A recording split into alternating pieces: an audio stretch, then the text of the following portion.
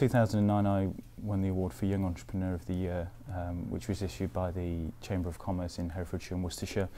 Of course, I was naturally pleased to receive the award, but for me it was a great tool, a PR tool, to go out to the marketplace and say, you know, I've won this award. This is, you know, for us it's really good news. For me, it's good news, and I think it just enabled us to produce such a lot of PR from it, free PR, that it was really useful. And of course, again, you know, my acceptance speech, I was very pleased to show all of those people that said I couldn't make it, that actually I could.